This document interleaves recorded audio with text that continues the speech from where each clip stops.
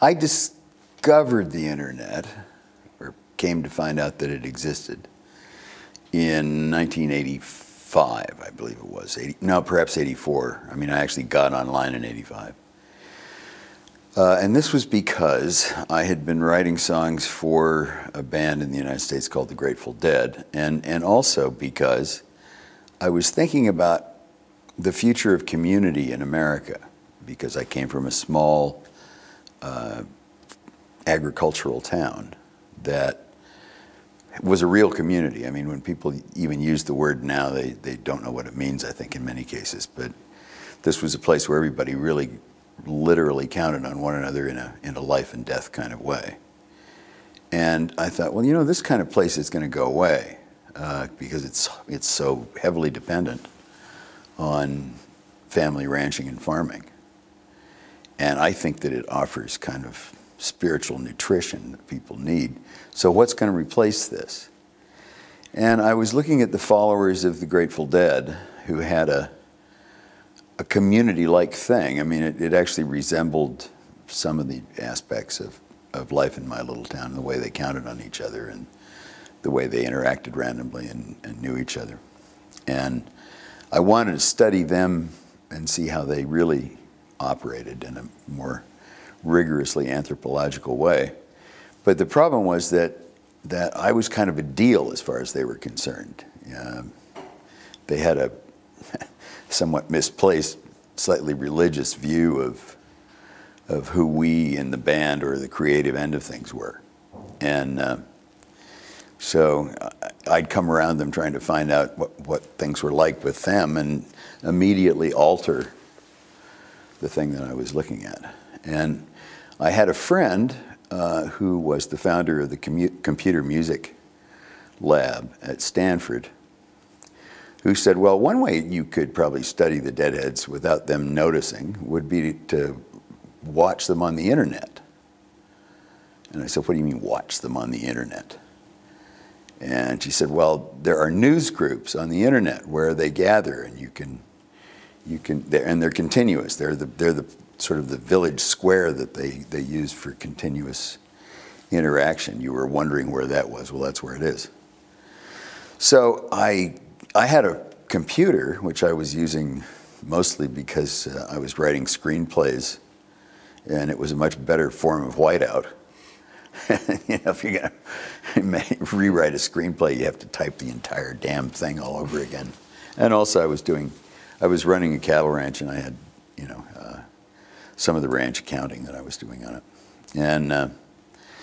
And I got myself a 300 baud modem, which had a suction cup that fit on a telephone receiver, and didn't have anything that could easily be called an owner's manual. It just had a bunch of Hayes command terms that you were supposed to figure out how to enter with your computer. So it took me a while to get this thing to connect to the TimeNet number that I'd been given to connect to the internet, and she'd given me an internet account at Stanford. And I got online and, you know, struggled my way to the Grateful Dead news group. But in the process, I had this, I think, genuinely religious experience of feeling, sensing, seeing that what I was looking at, thin as it was, just reduced to these little glowing characters on a screen, was this infinitely expansive social space that every human being on the planet would be in at some point. We would all be there together simultaneously.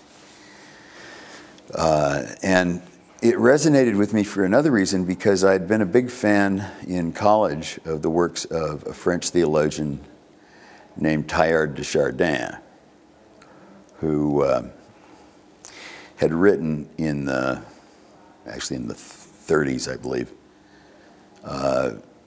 and wasn't published until the 50s. A set of he was an evolutionary theorist and a paleontologist and a Jesuit priest and a number of things, and he'd written this notion that evolution had this teleological thrust where things were getting more and more advanced, and and complex and sophisticated, which, you know, it seems somewhat evident. I mean, if you compare us to single-cell organisms. But his idea was that very shortly the evolutionary process would take leave of physical matter and become a thing that was evolving out of thought itself. And that we would have the next layer of evolution be something he called the noosphere, with N-O-O. And that would be made out of thought and consciousness. And I had been very intrigued by that notion. It felt right to me. And when I saw the internet, I thought, ha! Here we are. This is the nervous system of the collective organism of mind, already underway in its development. And I decided that almost immediately that this was something that I wanted to facilitate in any way that could be open to me, because it just seemed like the great work that humanity was about to embark on, or already had embarked on. And at that point, I don't suppose there were 200,000 people in the world with an email address. But it had already been going on for a while. I mean, the internet had been in existence since 1969, and this was 85. So it wasn't like a brand new thing, but it was. I would say it was new enough so that I was the only cattle rancher on it. Just about everybody on it was coming from a completely different angle, which enabled me to perceive things about it that I think were a little harder for some of the folks that were using it at that point to see, since a lot of them were still just trying to get a packet to go from A to B and trying to figure out why it wouldn't a lot of the time, and dealing with the technical issues and not fully perceiving just how huge this was. I mean, I felt then, and I continue to feel and have taken a certain measure of crap for saying that this is the most important technological event in the history of humanity since the capture of fire. And you could really say that it's been going on for longer than people think it has. I mean, I would mark the beginning of this, whatever we call this, the internet, to be that point, and I think it was 1837 when Samuel F.B. Morse tapped out "What Hath God Wrought" in Washington, D.C., and someone read it simultaneously in Baltimore. As soon as you could communicate instantaneously at a distance like that, then everything changed, and changes more and more all the time. But that was what got me interested in it to begin with, and you know, I didn't. For a long time, I didn't know what it was that I was going to be able to do that would be useful outside of learn everything I possibly could about it, how it worked, and what was going on it, and that kind of thing.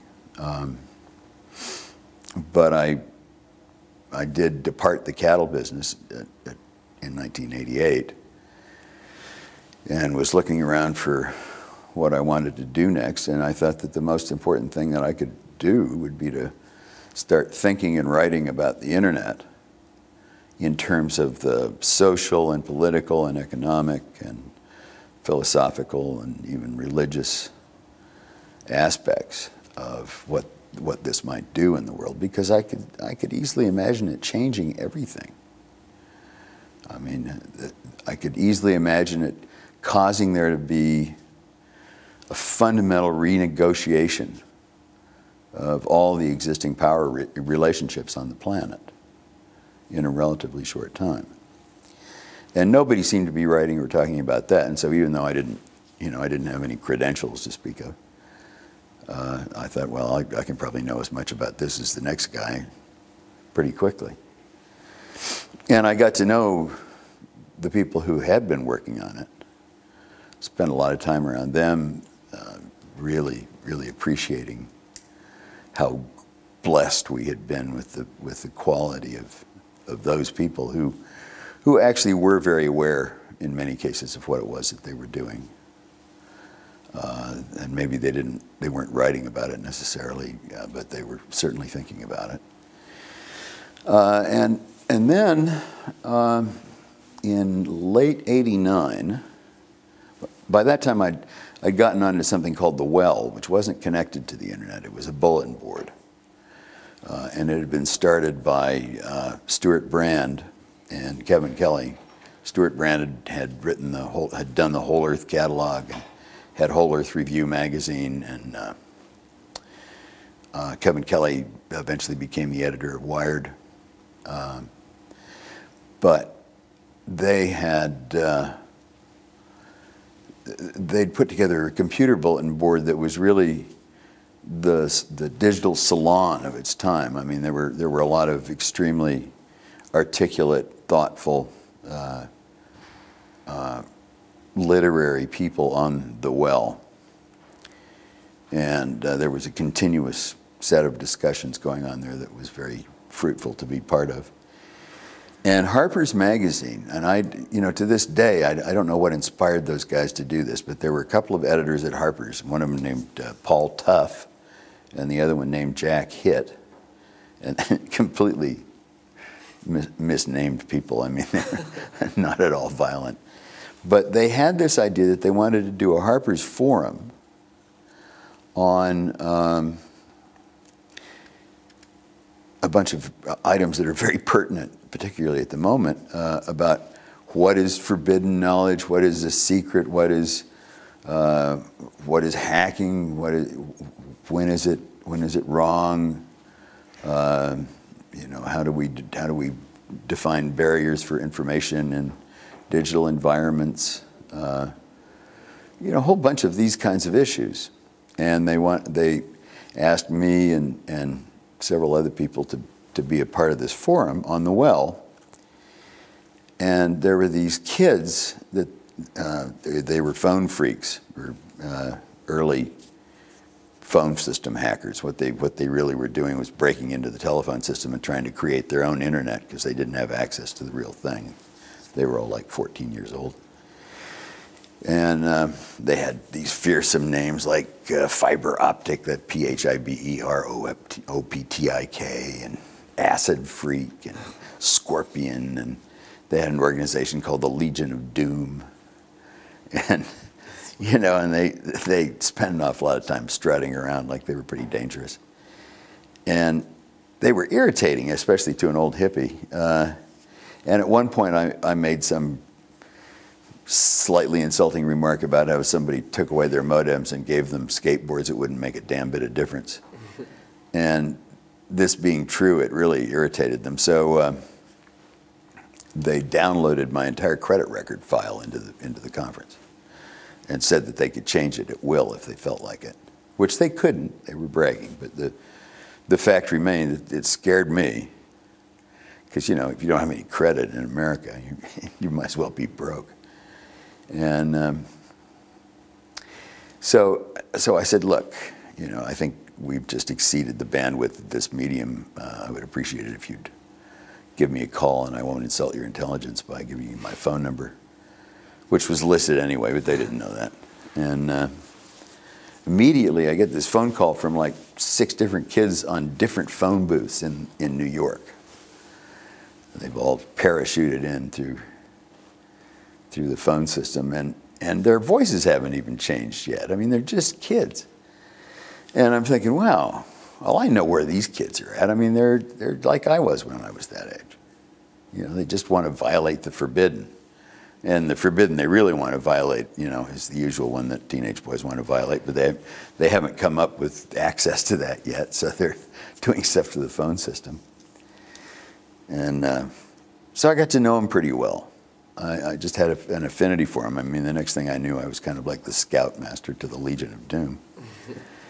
And then one day, one of them comes home and finds that his 12-year-old sister has been held at gunpoint for quite a while by several large men from the Secret Service, while they remove every single electronic item from his house, like his clock radio and his Metallica tapes. I mean, they're just taking it all. And then I find that several of others of them have had roughly the same experience. And I'm thinking, well, maybe these kids are much worse than I thought. I mean, this sounds like they must be doing something pretty bad, or they wouldn't be getting such acute government action all over them. And it was about that time that I got a phone call from Special Agent Richard Baxter from the Rock Springs, Wyoming field office of the FBI, who was a fellow that I knew because he investigated livestock theft, and I'd had some cattle stolen at one point. He was pretty good on that stuff. And he was nervous as a cat in a room full of rocking chairs. He was just anxious, and he said he wanted to come up and talk to me, but he couldn't tell me what it was about on the phone. And I thought, oh God. I mean, I'm writing songs for the Grateful Dead. I don't want to have a visit from the FBI where he won't tell me what it's about, right? You know, it makes you uneasy. So he comes up and he's very nervous, and he has a terrible time explaining to me what it is that he's investigating, because he doesn't understand it very well himself. But gradually I understand that somebody has taken some of the source code from the ROM chip on the Macintosh, all that source code that dealt with the early version of QuickTime, and has sent various bits of it out on floppy disks to people in a protest against Apple's closed architecture, and has threatened to release the entire body of the source code.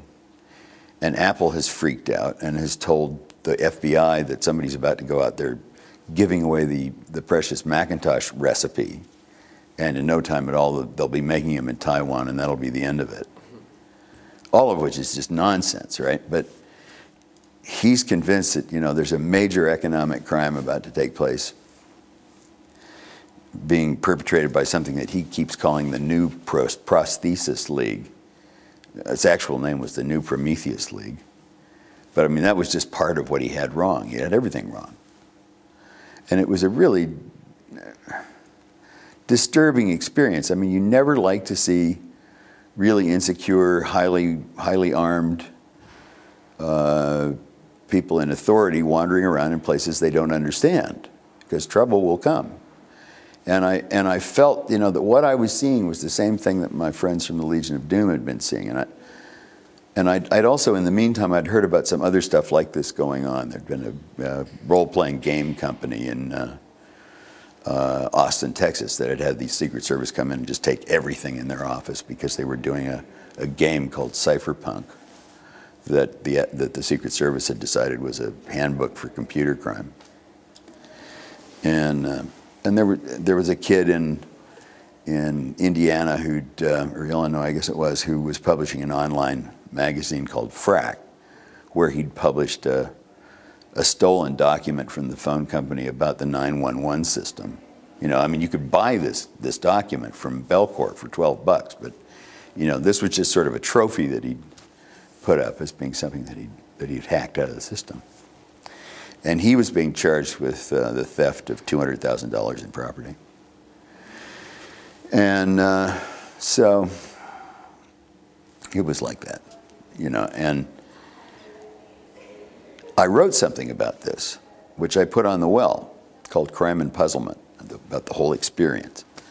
And 2 days later, I got a phone call from Mitch Kapor, who had created Lotus 123. At that time, it was the dominant spreadsheet software, and it was kind of, Lotus as a company was kind of like Microsoft. I mean, for microcomputers, it was a very big deal. And he was flying his private jet over the United States, and he had also had a visit from the FBI that he hadn't told anybody about. And he'd read my piece, and so suddenly he had a support network, kind of.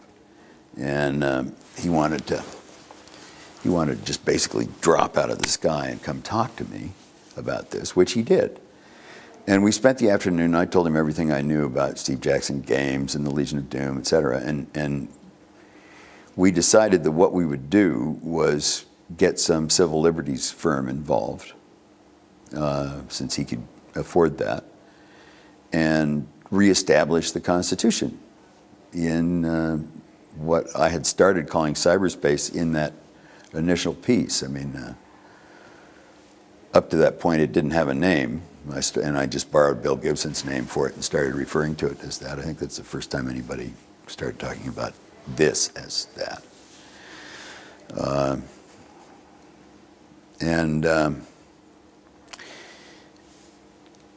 So we brought suit in several cases. We started to get some publicity.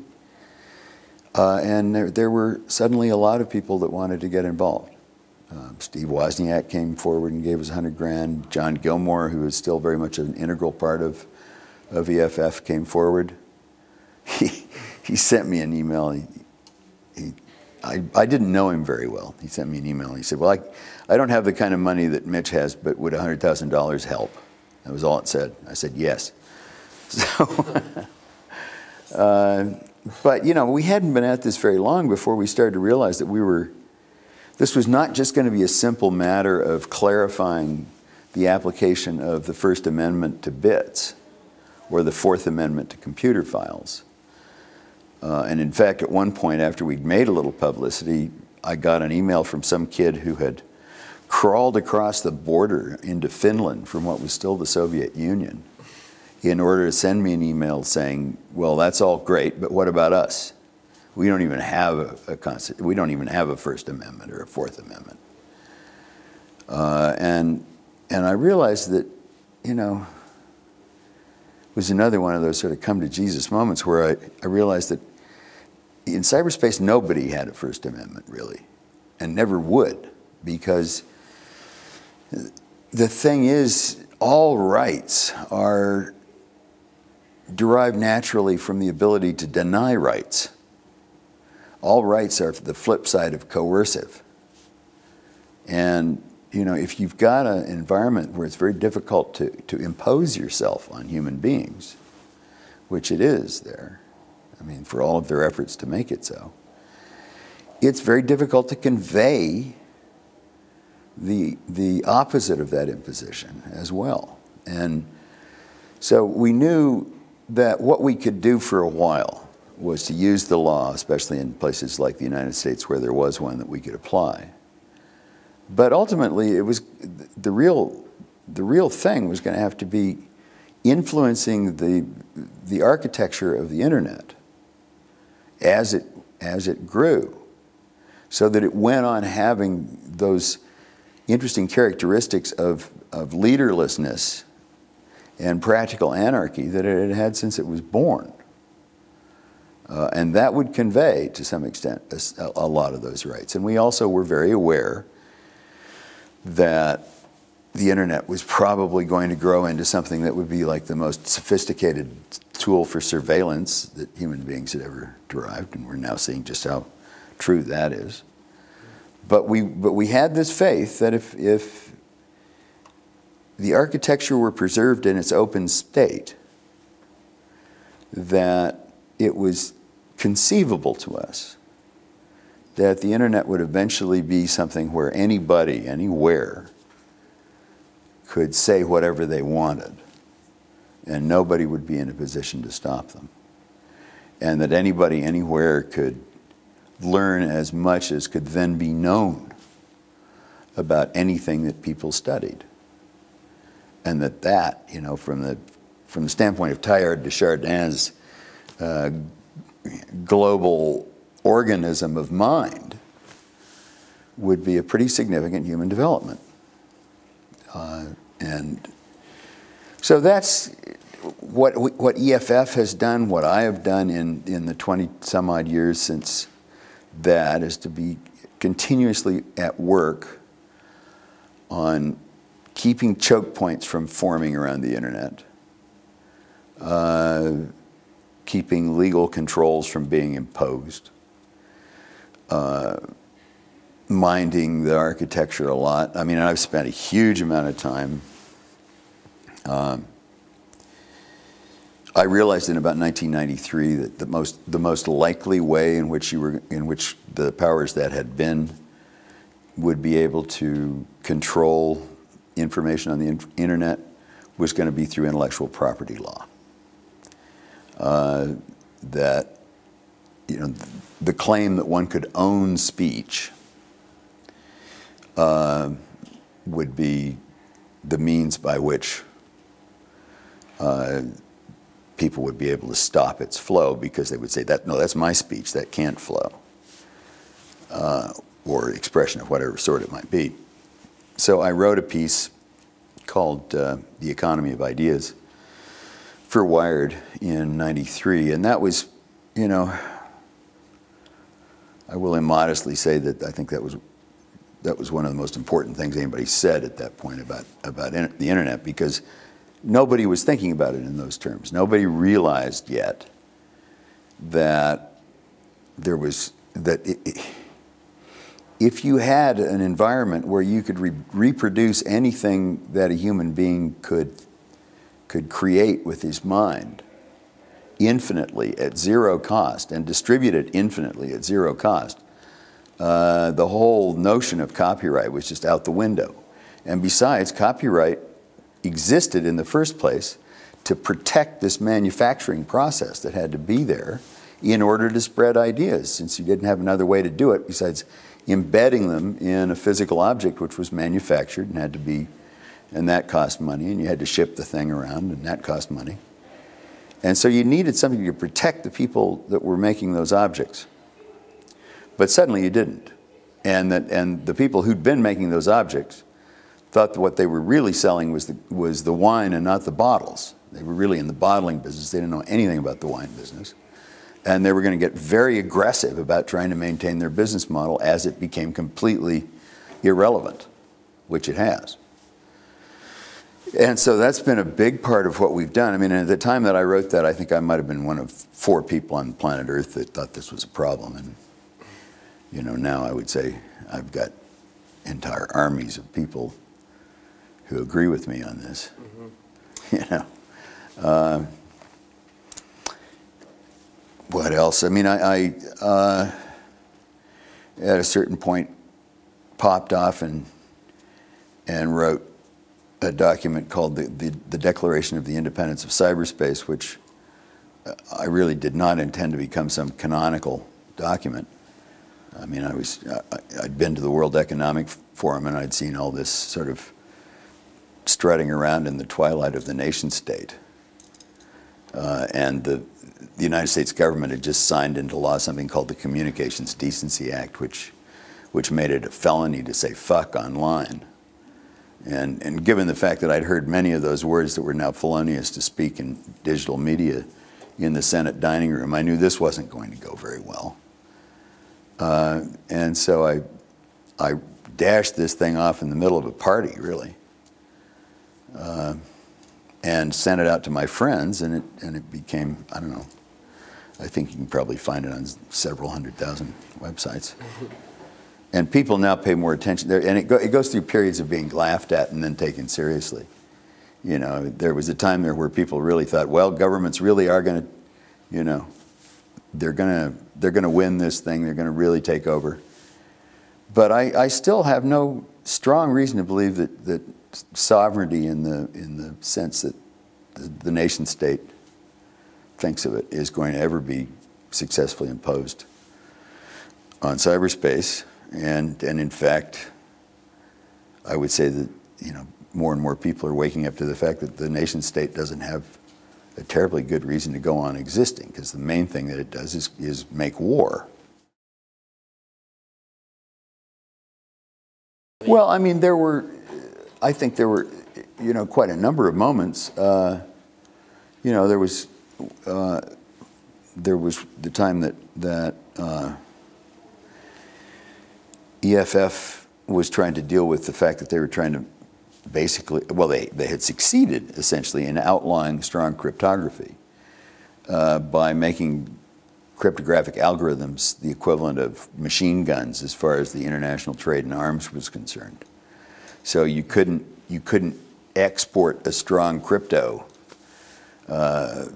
piece of strong crypto software or hardware that contained strong crypto, which essentially meant that there was no business for the people that would actually be creating such stuff. And we had this really incredibly clever insight that an encryption algorithm was a form of speech. And then what they were essentially doing was imposing prior restraint on speech, and that was unconstitutional. They couldn't do that. And we managed to get something called the Bernstein decision. And that stopped the control of strong crypto, which I think was extremely important, because if it hadn't been for that, you wouldn't have any business going on the net.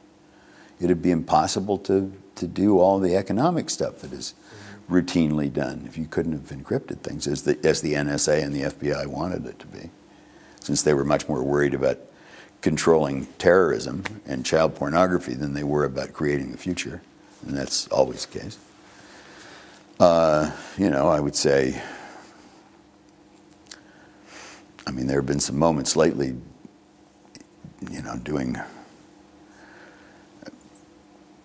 setting up an organization, which I recently did with Daniel Ellsberg and John Cusack and several others, to see to the funding of WikiLeaks and to working out ways of keeping Mr. Snowden out of harm's way, which I think has been, and also encouraging him and others like him to come forward. I mean, setting this thing up as being something that would be protective for people like that. So when he decided to come forward, he contacted two people from this organization that is only 7 or 8 months old, the Freedom of the Press Foundation, and got Glenn Greenwald and Laura Poitras to come and take his statement. So I mean, that's a more recent thing. It's sort of tied into the first thing. Oh gosh, what else? I mean, Dave Farber, who you're probably also talking to, and I were instrumental in getting China on the internet, which was kind of a big moment. The Chinese Academy of Sciences had us come to Beijing in '93 to talk about the internet, along with Mitch Kapor. And we thought that was interesting. I mean, we didn't know that they knew anything about it, really. But there were 5 major research universities in China that were using TCP/IP as their internetworking protocol. And so we talked about how it was here, and we gave a kind of an academic talk. We didn't feel like China was likely to be very interested in getting connected to it.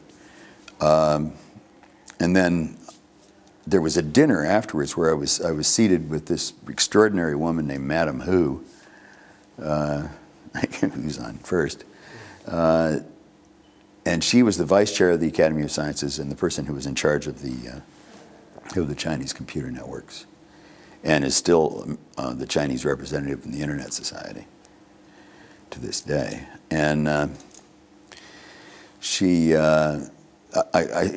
we were having all these toasts, and it was getting harder and harder to think.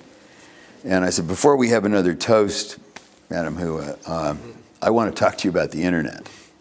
And she said, that's good, that's why you're here. And I said, well, I'll just cut to the chase. I want China to be connected to the internet. And she said, that's good, that's why you're here. And I said, well, China wants to be connected to the internet? She said, of course we do. And I said, well, why aren't you then? And she said, because your Department of Energy has the idea that if we get connected to the internet, we'll steal all your nuclear secrets.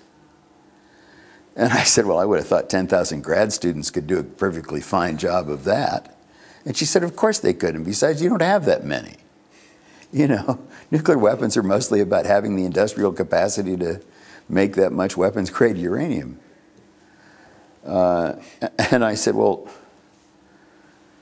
all right, surely there are some people in your government that, this was not that long after Tiananmen Square, I said, surely there's some people in your government that would